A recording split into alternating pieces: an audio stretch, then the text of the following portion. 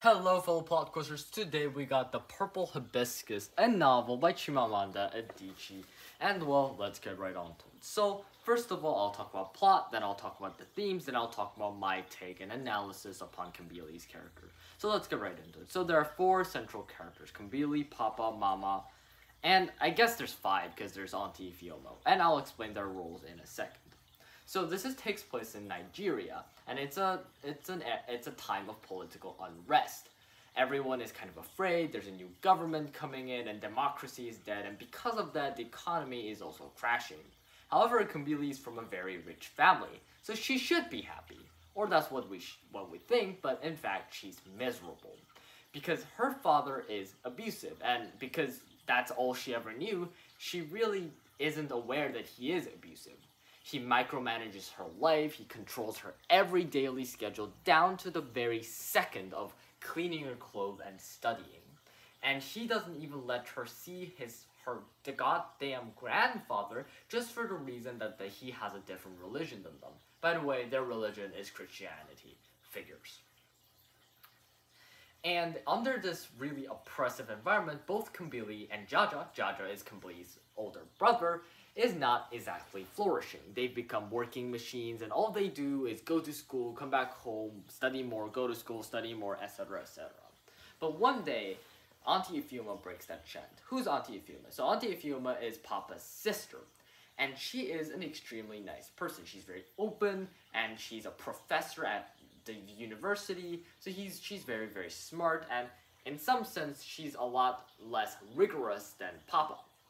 And she makes this suggestion: hey, why don't I take both Kambili and Jaja to my house and have them stay over for a little bit? And Papa goes, okay, sure. I mean, he doesn't actually say, okay, sure. He has a little bit of a disagreement, but Auntie Ifeoma manages to just grab them and take them. And there, for the first time, Kambili and Jaja experience freedom. They aren't trapped anymore. They don't have to follow a micromanaged minute-by-minute schedule anymore. They're free to do whatever they want. There, Kambili discovers that life isn't just about studying and being oppressed and repressing her own emotions. In fact, life is about exploration, learning, and having fun. And there, she feels a little bit of hope. However, she has to go back to Papa, and there's a lot of subplot. And after that, Jaja actually kind of openly awakes himself as like a grown-up, and he kind of starts openly rebelling against Papa, saying that he won't believe in Christianity anymore, and just not following his directions.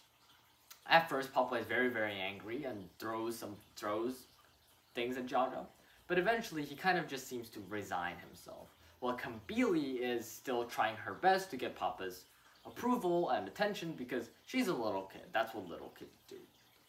I mean, she's a teenager, but still. However, Papa's abuse gets worse and worse, mostly probably because of how stressed he is because of the governmental situations.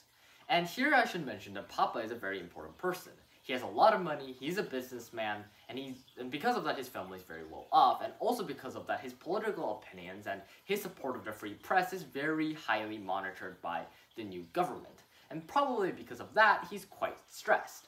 And maybe because of that, he's a lot more abusive even than usual. One day, Kambili and the entire family actually goes to church. And on their way to church, Papa forces Mama to do multiple things even though she's pregnant with the third child. And after several arguments, Papa beats Mama. And because of that, she loses her third child. This finally makes Mama go absolutely insane. The final little bit of her sanity is gone. And after that, she slowly poisons Papa, while Jaja and Kambili are away at Auntie Ifeoma's once again, and Papa dies.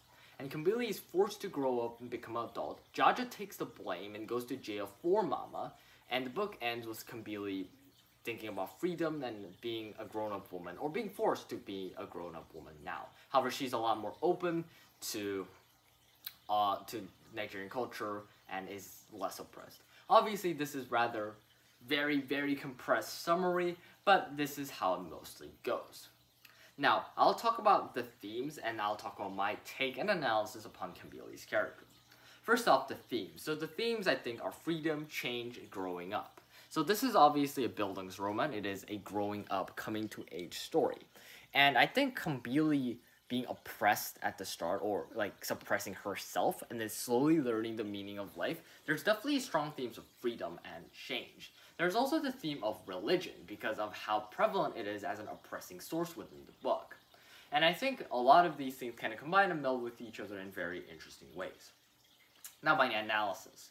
So I think that every character in the book is a reflection of Kambili and is affecting Kambili to make her the whole adult person that she's kind of forced to become at the end of the book.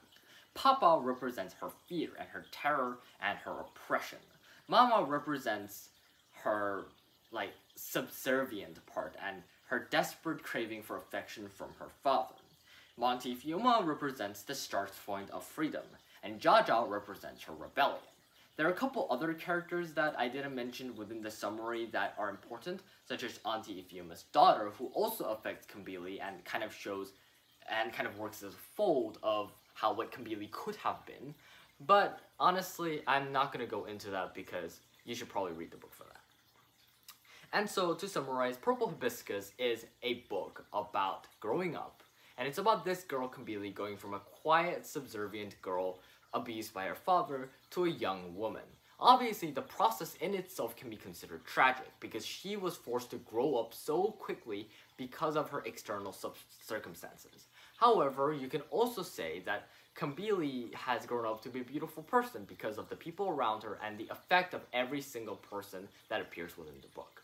I don't particularly love the book because, first of all, I don't love historical fiction as a genre, and it is a very it deals with very harsh topics, which is in almost like a dystopian sense, if you understand what I mean. Because books like 1984 and other dystopian books are very important. They're worth a lot, but they're still not pleasant to read because they reflect the harsh truth of society and the world currently. And it's a rather pessimistic, harsh view as well. And in that sense, I feel like Purple Hibiscus is a very valuable book and lesson that one should definitely aim to finish and read. But as having entertainment value, it was terrifying. Like Papa's abusive environment and all of that stressfulness for the main character and protagonist. It was very stressful to read. But again, I guess that is also a testament to Chimamanda Adichie's extremely good writing. Another thing that I want to comment upon her writing is actually how she begins the book. She begins her book with an event that happens chronologically within the middle of the plot. Then she goes back to the start before the event had happened. And I think this is a very interesting device because we can see that we can know what's going to happen, and then we kind of go back to the past and we kind of, it's like watching a ticking bomb explode, right? Like, we know it's gonna explode. That's what happens at the start of the book. It's the scene where Jaja first rebels against Papa, and we just wait for the entire book for that to happen.